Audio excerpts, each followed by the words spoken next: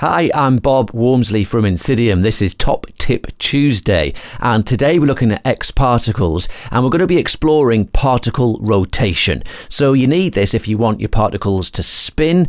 That might be random spinning, it might be being aligned to the surface of an object, or it might be so the particles are always pointing in the direction of travel. All of this comes under particle rotation, so that's what we're going to have a look at today. So we'll start that 5-minute clock and jump into Cinema 4D.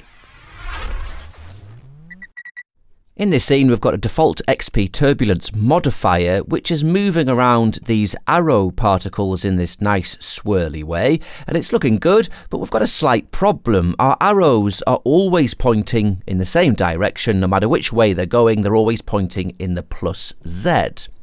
So how do we get our arrows to be pointing, for example, in their direction of travel, which is an effect that is often required?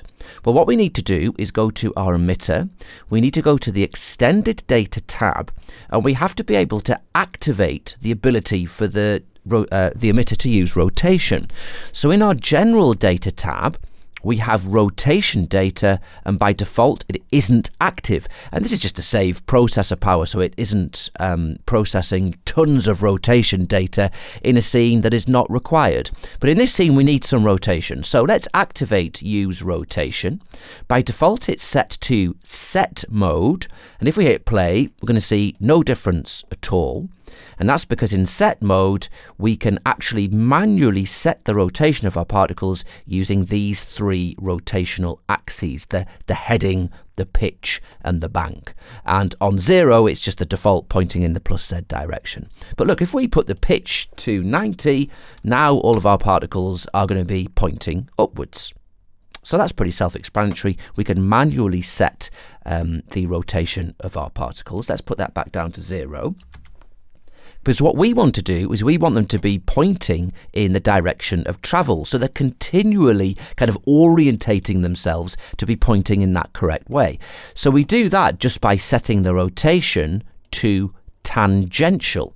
Click on that, and now all of our arrows are always pointing in the direction and travel. And obviously for loads of different scenes, this is exactly the effect that you will want. So that's pretty self-explanatory. Let's just switch this off again and imagine this is a default emitter. So if we hit play again, you'll see that we've got our arrows back without any of that rotation.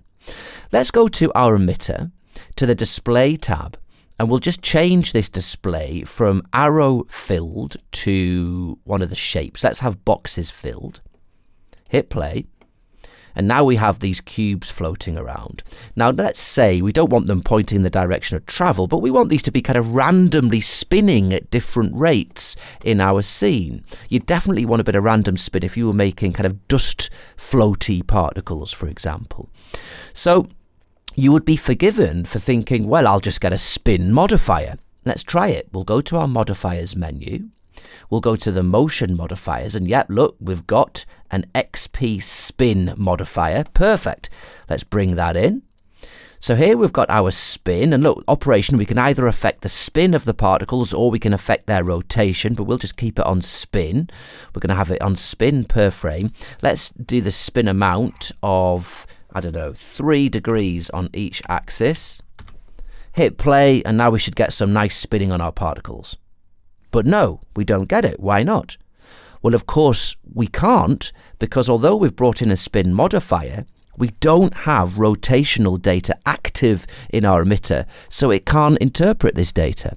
So let's go back to our xpEmitter, to the Extended Data tab, and we're going to put Use Rotation on, but in the mode, because we want the spin modifier to actually control it, in the rotation we're going to change it from tangential just to none. So the emitter isn't going to be controlling any of the rotation or spin values at all, but we have activated the rotational data. So now if we hit play, because we've activated it, our spin modifier is able to spin our particles. Great. Let's just go back to those spin settings.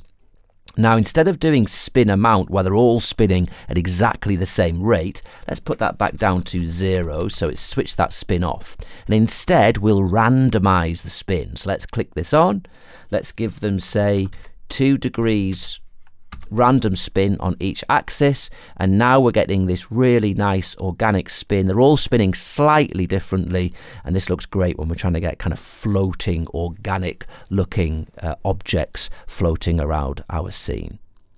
So if you're ever wanting to do any effects which will affect the particle rotation, you must remember to go to the xpEmitter Extended Data tab and activate rotation, otherwise it won't work.